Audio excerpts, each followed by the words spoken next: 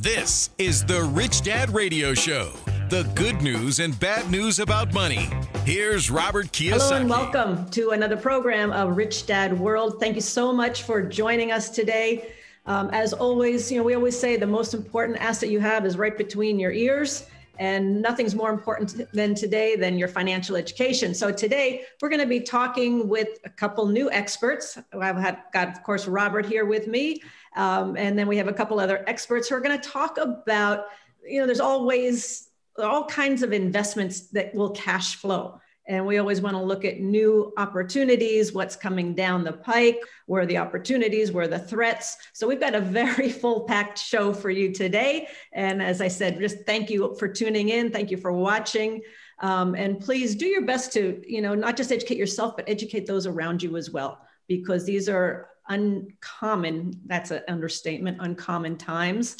And we want to prepare as much as possible for whatever shows up at our doorstep. So welcome, and I will pass it over to Robert. Well, welcome to it. I'm very happy to have Andy Tanner, my expert on the paper macro business, and Marin Katusa, who I call him my brother. We grew up in the same town or city together, Vancouver, British Columbia. We're generations apart, but you haven't lived until you've invested in Vancouver. It's what the Wild West used to be. It's now moved to Vancouver. So I remember when I first went there years ago in the 80s, and people were investing in NASDAQ and the New York Stock Exchange, and I said, I'm in Vancouver. And everybody said, you must be a crook then. I said, no, I just like the characters in Vancouver better because they're wild men. So we have Andy Tanner, but we have Marin Katusa, who is a denizen of the Vancouver exchange markets, but he is he's freaking genius at what he's doing. And he's going to be talking about some of the biggest investments coming down. And the reason this is an important time, I think Andy would agree with this, is when people ask me, this Jim Rickards, who's a friend of mine, he always describes complexity, and people don't know what complexity means. And what's happening in the world today, things are getting more and more complex, not less complex. So my description of complexity is, it's like you start with a little house of cards, but you got to keep it up. So you put more cards underneath of it, but you got to keep that up. So you put more cards underneath of it. And pretty soon you got this house of cards this big. And so the question is, what do you invest in? I said, well, right now I'm investing standing clear of that house of cards. And so that's really what this subject is about, is how you can still profit no matter what happens in the coming markets. So Andy, you love that 401k, don't you? And let me just interrupt for a moment. If those of you who do not know Andy Tanner by now, Andy Tanner's our Rich Dad advisor. He wrote the book Stock Market Cash Flow. And one of the things we love about Andy is I never knew until I met Andy that you can actually get cash flow from the stock market. So I just wanted to let people know because you look a little different, Andy, you've lost a lot of weight and you're very healthy. So in case people didn't recognize you, take it away. Well, thanks, Robert and Kim. And to answer Robert's questions, no, I do not like 401ks because they're the ultimate retail investment.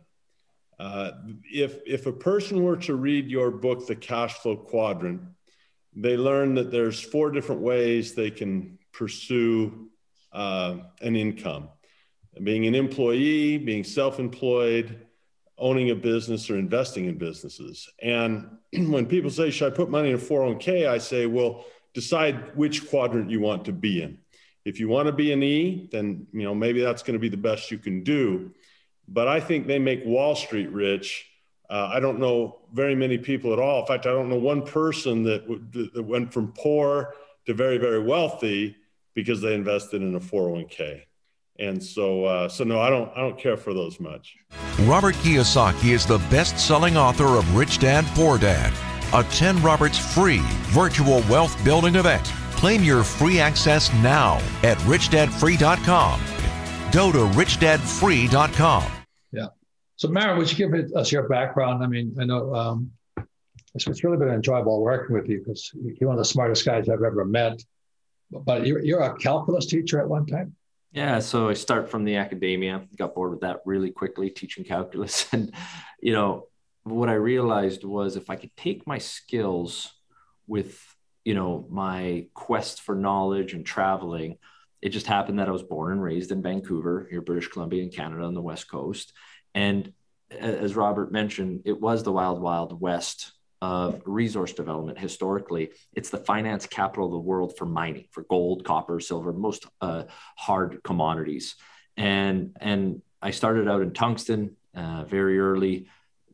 I became what many called the tungsten king of Canada, and then uranium very big in 2004. So by starting there, then was the founder with Jim O'Rourke and Rod Shire on Canada's third largest producing copper mine, youngest person ever on the TSX as a director, and largest investor.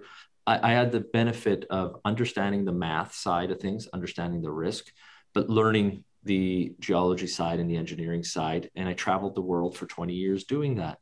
And I think today, as the largest independent financier of resources in the world, I've taken a very different approach. I've been there and done that. I've gone to the risky parts of the world, put body armor on, had French Foreign Legion as my bodyguards in whether I was in Iraq or Kosovo, places where literally your life was at risk, because the concept was go to where the gold is and you needed big risk to get big returns. Then when you go through that, you realize that that's not necessarily true. Look, I'm a math guy from the background, but I'm a, known as a gold guy, or, all these commodities that I've been involved in financing and building. But I think the risk is mispriced in our markets right now. And I'm hated for it because the bankers don't like me bringing these things up, because investors start asking questions, and that's a no-no in the banking world. Don't ask questions, right? Marin, you're saying that investors are not going to go into these risky areas anymore? Well, they are, but I think what's going to happen, the cash flows are going to be significantly impacted because the governments are changing the structure. They want more of a good thing. That's the one thing politicians are going to do. And if you're in Chile or Ecuador, or DRC, Mongolia, how much more easier if you're a politician to blame the foreign company for pollution and say, we need more of the ownership. They're not paying their fair share. It's so simple to see, but the investment community is not pricing that risk in. Kim, you and I know that really well because, we started a gold mine. I traveled to Peru, Mongolia, China, and we found gold in China. We struck gold in China. We took it public on the TSE, Toronto Stock Exchange. And as soon as it was proven, the Chinese government said, thank you. And they took it. So they call it nationalization. I call it theft. But anyway, Afghanistan to me was the start of the downfall of, or what Marin was talking about. They're going to start taking back what they think belongs to them, which it probably does. But like when Biden shut down the Keystone, immediately Kim and I started buying U.S. oil.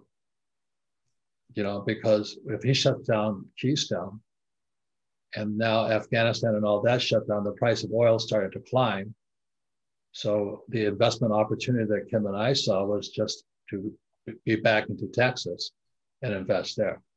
But if you're counting, worst of all, I think, Andy, if you are my age, all the baby boomers counting on a 401k, and the house of cards has never been bigger, what would you say to every baby boomer who's waiting for their 401k? Well, I hope you've enjoyed your past because your future might be rough.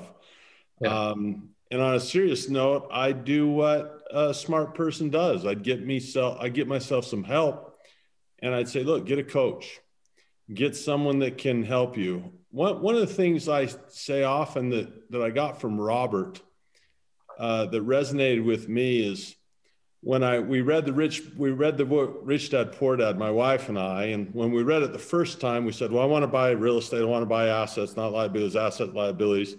And we failed completely. And I said, well, let's read it again.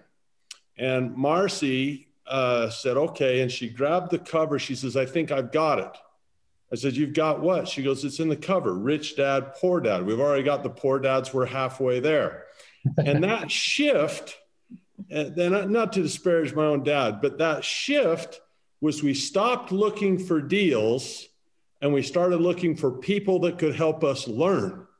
Right. And when we stopped looking for deals and started looking for people that could help us learn, things seemed to get better. So if you're a person that is in this house of cards and you see it might fall on you and you might not be positioned well, maybe you stop asking advice from Marin and Robert saying, well, what should I buy with $10,000? And maybe start looking for people that can help you. At least that worked out for Marcy and I pretty well. So Kim, would you mind talk about Frank, who was our coach, our guide, our mentor in Vancouver, the Wild Wild West. I mean, without Frank, we would have been eaten alive. Well, we did get eaten alive, but without Frank, it was the best education we ever got, right? Yeah, Frank was a great mentor. He's since passed. Wonderful mentor. And I learned, I never knew anything about the stock market, much less taking companies public. But I learned very, very quickly how the game is played. And it is a game. And I look back on some of the best mentors and best coaches I've had in my lifetime. And Frank is right up there. Taught us a lot, taught us the inside, asked us the best questions. I think that was one of his gifts. He knew how to ask the question to get us to look and to learn. So yeah, a great mentor. And not only that, Marin, what he did was he put us in charge of the hoi polloi at the Toronto Stock Exchange. So immediately we had access, to credible people. But what I always laugh about is there were some of the happiest days of my life on the streets of Toronto. Of Vancouver, because I heard every bad deal possible. I heard goldfish deals. I don't know what else I heard, but they're pitching deals constantly. It was just a deal pitching. Vancouver was a deal pitching town. And so without Frank to guide us and to have Tom Allen and all these other guys we ran into, but that's what a coach and a guide does. So when Marin called up and he said, I have a Green New Deal, it's carbon credits. There was already a simpatico, because the moment Marin said Vancouver, I said, okay, kind of an idea who I'm dealing with. And then Marin started to talk, but I also knew that Marin had access. He knows what he's doing. And most of those guys in Vancouver don't know what they're doing. They're just pitching deals. Most of the companies are run by guys that would be underqualified to wash cars, never mind park cars. But the way it's structured, they pop on a suit, they look good, they have a good story, or they're a good storyteller. They get the right lawyers and accountants. They de-risk themselves, but all the risk goes on to the investors. And that's the scariest part of the whole market. It's not the management teams that are going to go down. And there's a few simple rules. Why would you ever buy stock into a company that is trading at $10, but the management's cost base is 1 penny? Are your interests aligned right off the bat? No. So you don't need to be someone like me who's been doing this for 20 years and is if there's a deal that comes through Canada, I'm one of the first places it comes because I'm a big source of capital. But just some general rules of thumb. Would I take my family to this location where the project is, and if I don't feel comfortable doing that, would I want to build something there? If not, you probably shouldn't go unless the value proposition the upside exceeds all risk. What's the insider's cost? Are we at the same price? In certain deals, you can get in cheaper than what management bought. That's a Warren Buffett type of thing to do. Am I buying it considerably under its true cash flow value? Or do I got to jump through crazy hoops to even potentially build this thing and maybe one day get cash flow? I'm not a high risk guy. I don't like going to places. And when I was young and single, who cares? I loved traveling around the world. I lived a rock star life for 15 years. It was fantastic. But when you want to make real money, you don't need to go to Mongolia or Turkey or Argentina. Remember, these places are where dreams go to die and money goes to heaven. So it's about cash flow, buying it very cheap at a discount to its net asset value. And if you follow the biggest guys in the business, it's not rocket science. It's about positioning yourself. And if you feel like you've missed the boat, you already have. Wait for the next one. There's always something new coming along. And any comments on that, Andy? Because that's what you're not a buy and hold guy, are you? I mean, you're not a financial planner, should I say? Well, I'm not a financial planner, and I'd like to thank Marin for being here because he just said everything I'd like to say. If I can make this simple, one of the things I do is I have my kids play the cash flow game. And I recommend that for adults too, because you learn what a financial statement is. And when you do that, you can act like a businessman rather than a financial advisor or a trader. And what I mean by that is if you really listen to what Marin said, is he's not buying a piece of paper, he's buying a business. And and we call this fundamentals. I mean, if I go to the doctor, there's certain fundamental things that should be ordered, my pulse, my blood pressure. If I go to a business, there's certain fundamental things that should be in order, and you learn that by playing the cash flow game. So I won't trade stocks, but I won't buy and hold them either. I'll look at a business, and exactly as Marin said, I'm not buying the paper, I'm buying the financial statement. And so just like a real estate investor doesn't flip houses, they'll keep the house as long as the fundamentals say keep it. And that's the same way I look at the businesses that I like to buy. With real estate, we get a bunch of people together and we get a distribution. With stocks, we get a bunch of people together and they get a dividend. It's the same thing. So I couldn't agree with Marin more, is he's looking at the business, not the stock itself and the ups and downs and the craziness of that. Buy a good business. So when Marin talked to me about a couple of years ago now, I got interested because my teacher was Buckminster Fuller. And Marin was talking about, he says, on planet Earth today, there's 4 billion billionaires. Well, that was in the 80s. Today, there's 8. But he started talking about cosmic accounting and all this. So in talking to Marin about cosmic accounting, which is the energy of the sun, plus the being in Vancouver, then he started talking to me about carbon credits. And I have no idea what carbon credits was, but I trusted Marin because I knew he was doing, because I know his reputation. And so Kim and I invested in carbon credits. The money printing is out of control. The Fed already crashed the stock market, and now they're coming for everything else. Take real estate, for example. In June, the Fed said the housing market needs a difficult correction, but Robert called them out just last week. He said, don't get swept up in the propaganda. If the Fed can't print it, invest in it. They can't print oil, they can't print real estate, and they can't print a new Van Gogh masterpiece. That's right. Experts know the art market is ripe for opportunity since it isn't at the mercy of the Fed. Look at the data. While the S&P is down over 24% this year, the art market has soared past its pre-pandemic levels. Now, the average piece is worth 26% more than this time last year. So how do you take advantage of this momentum and invest in art without needing millions? By investing with Masterworks. Robert's talked about them for months because Masterworks lets you invest in shares of paintings by Warhol, Picasso, and Banksy, and the results so far have been incredible. 6 paintings sold for an average net return of 29% to their investors, including a sale as recently as August for a 33.1% return. No wonder their over 500,000 users have invested more than $500 million on Masterworks. And here's the best part. You can skip their waitlist and try Masterworks for free by going to masterworks.art/richdad. That's masterworks.art/richdad. See important disclosures at masterworks.com/CD. Feeling powerless over current events and your financial future? Financial freedom is your freedom. Robert Kiyosaki is the best-selling author of Rich Dad, Poor Dad. Over 40 million people have taken Robert's advice. Now it's your turn. Attend Robert's free virtual wealth building event. Claim your free access now at richdadfree.com. Don't wait, access is limited. Go to richdadfree.com. That's richdadfree.com. So would you mind explaining what carbon credits are? Because I agree with you. I think they could be bigger than Bitcoin. What a carbon credit is, they've been around for 20 years, but they were, think of Bitcoin in the early days. They weren't legitimate. There was no way to quantify them or certify them as real.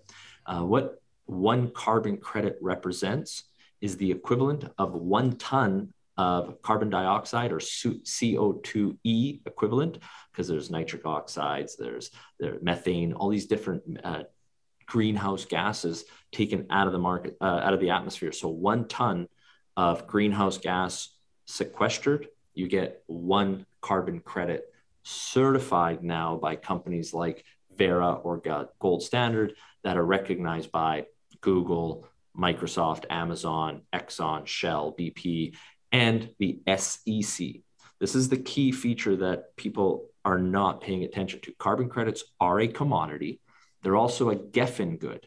A Geffen good means is as the price goes up, the demand actually increases. That's very different than most commodities. When the price goes up, people will buy less of, or people will finance new substitutions. And we sell them right now. Companies are asking to buy it for the next 10, 20 years at 3 times higher. So imagine if I could produce gold for $500 an ounce, which would be in the lowest quartile, and sell it for $2,000. That's a great cash flow opportunity. So Marin, what's the benefit of a company?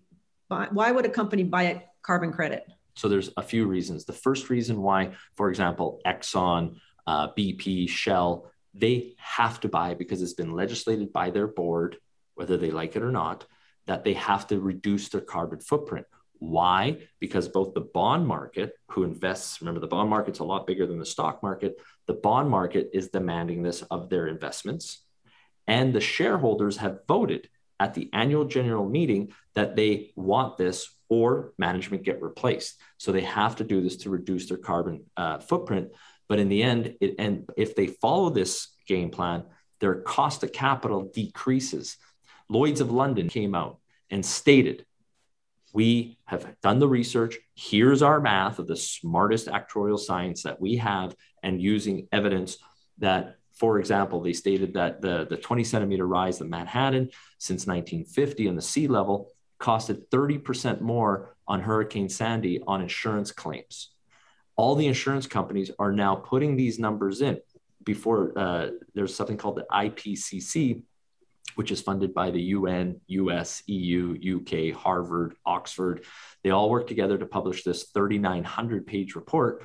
The biggest takeaway that I got, being a numbers guy, was 1 in 50-year climate occurrences are going to increase by 38.9-fold. That means the cost of insurance is going to go up. So either you play the game of decarbonizing, or if you want insurance coverage and you don't play this game, it's going to cost you way more money to get coverage because you're not playing ball. And there's going to be less money available, meaning at the end, if you take 2 mining companies and one says, climate change is nonsense and I don't want to reduce my carbon footprint, they're going to be paying between 12 and 15% for money, which makes them not attractive to the investor.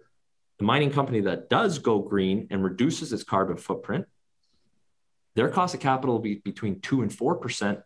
These guys who are doing the green route are going to gobble up these guys and grow bigger, and their shareholders are going to benefit because their cost of capital is lower. So that's why ultimately it comes down to balance sheet. Secondly, the big change. Now, I've been talking about this for a few years. The SEC, the chair of the SEC came out and he said, we really pay attention to the decarbonization. The central banks are paying attention to this. Remember, it's the Bank of England that controls the insurance market. The UK insurance market is the largest non-medical insurance market in the world. The central banks are saying we have to only fund decarbonization. And on a balance sheet, when you have assets and liabilities, there's going to be a new line item, your carbon footprint. Companies like Exxon and Shell have to go in and reduce their carbon footprint. Well, how's an oil company or a cement company or a steel company going to do that? Carbon credits. It's about offsetting. You can't greenwash. Greenwash is a totally different thing. That's kind of like what politicians do. They just talk and cut ribbons, but you have to offset your footprint. And the fastest way to do that is carbon credits.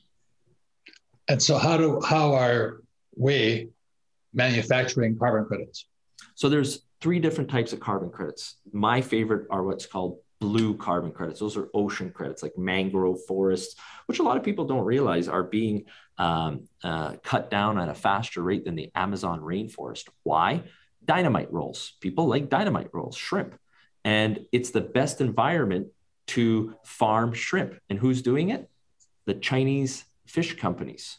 They're doing it illegal off the coast of Mexico, off the coast of Brazil, off the coast of Indonesia. These habitats are getting significantly impacted.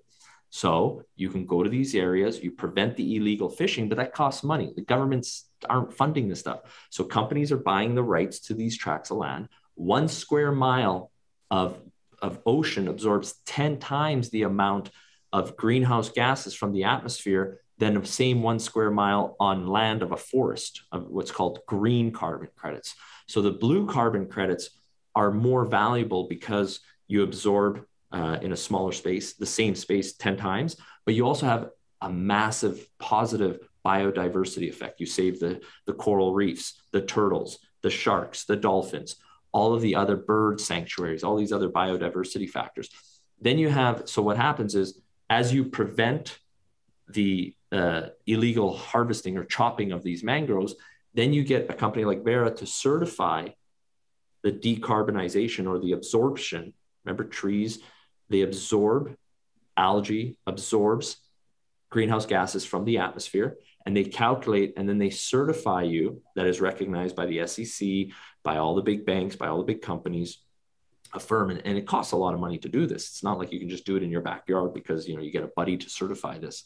There's a process to it. And that's why it's become a commodity. And that's how you go about it. And that's what Delta Airlines is now advertising. If you go to Google, you just type in buy a flight, it's going to have its price, and then it's going to say your carbon footprint. It used to be how long the flight would be between connections and your total time. That's been replaced by carbon footprints, right? You're going to have, MasterCard's already come out with a credit card that calculates its carbon footprint. So now when Exxon and Shell and Google, the next phase is they're going to put this onto their employees, and your bonus, remember, gas companies are doing this already. Their bonuses are based off of the carbon footprint reduction.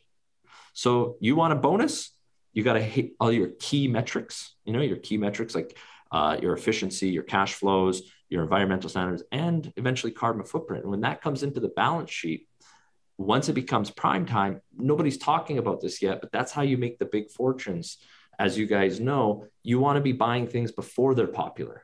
And that's exactly what it is with carbon credits right now. So the companies like an Exxon or a BP or Delta, they're not necessarily reducing their own carbon credit, but they are supporting and funding projects. Exactly. Offsetting. That's exactly what I'm writing about right now, is that you don't have to be this or that. You can work together on it. Totally. Capitalism, Robert, you said that you and Kim were the first people, and you guys had the great wisdom that because I'm such a math guy and I focus on the balance sheet. But when the two of you said capitalism is going to save the environment, that was the key line. Like that was like when you look what Andy said about, the rich dad, poor dad, the solution was in the title. You nailed it. You and Kim said capitalism is what's going to save the environment. Any comments, Andy? Yeah.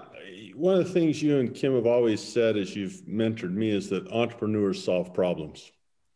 And when some people politically see a problem, they think they can fix it with legislation and make a rule and make a law and reduce freedom. And other people, when they see a problem, they say, well, let's innovate and let's solve it. And to me, I love what Marion said, that capitalism is just a contest to see who can solve the most problems at the lowest costs. And if you can solve a problem at the lower cost than the other guy, you're going to do well, and the other guy's not. So I couldn't agree more with what Marion said. Yeah, if I could say another thing, Robert and Kim, how important is it for us to always be students and for everyone to be updated? I mean, the education I had 10 years ago is obsolete. I'd say 80% of my time right now is in study. And I think I'm just grateful I have the time to do it. And it's fascinating because as a father with 2 kids, we need capitalists, including those two, to innovate to make their world brighter. And so this idea that I go to school, I spend 4 years, I'm done with school, and now I go work. There's an innovation for a need for learning. And I will tell you that I think, and maybe the more valuable thing than a carbon credit is a disposition to learn and a value of learning and educating oneself to stay up on this and stay ahead. And if someone's listening and says, what can I do about this? My message is always the same. As an education advocate, I says, boy, it's tough to lose if you're going to learn all the time. And that's one of the biggest things. I'm grateful to being on panels like this. Marin, I thank you. I've learned a ton just in this. So it's been very valuable. Thank you. When he started talking to me about carbon credits, it was the spiritual side. What can we do to solve a problem and solve many problems at one time? And that's why we invested. What I love is, to Andy's point, it's all about learning. You know, we have great mentors, we have great teachers. This whole carbon credit, everything that's happening in the world right now is changing so rapidly that it's hard to keep up with the learning because there's so much out there. But this was really, really valuable. And I thank you, Marin. I thank you, Andy, for being part of the program. And I thank the people that have viewed in, that are listening, that are watching right now. Thank you, because you're doing what needs to be done. The most important thing to prepare is to get educated and then take that education, that information, and take some action. And we always say to start small, take small steps, especially when you're doing something new for the first time, because you're going to make a lot of mistakes. There's going to be a learning curve. But the most important thing is you get that education, and then you've got to get in the game. You've got to take some action in order to be prepared.